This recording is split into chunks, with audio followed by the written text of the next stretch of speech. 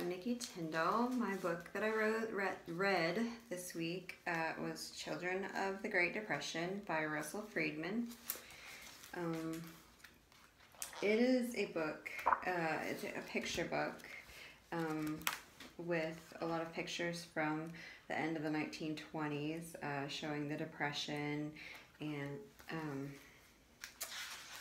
just a really good book.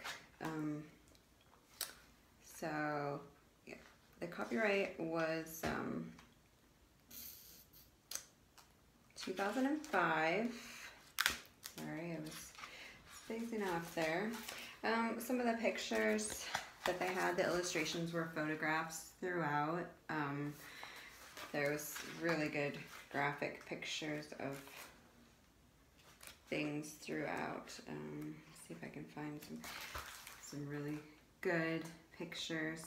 That's what I found the most interesting about it, was the illustrations, the pictures that there was of like the Hoovervilles, which were kind of comparative to what was in Bud Not Buddy. If that book has also come to mind with the Hoovervilles. And then there's pictures of field workers and the Dust Bowls of the Kansas Dust Bowl. So there was a lot of pictures of like automobiles that they were moving from place to place, doing custom work to get jobs.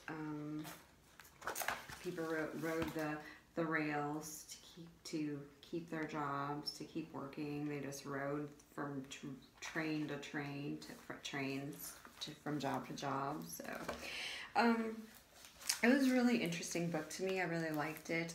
I would really recommend it for anyone that's interested in that area of time, because the pictures are just make it worth it to read in the first place. Not even the book itself, but the pictures. But the book is also a good read. It's easy read. It flows really well. So anyways, this is Children of the Great Depression by Russell Friedman.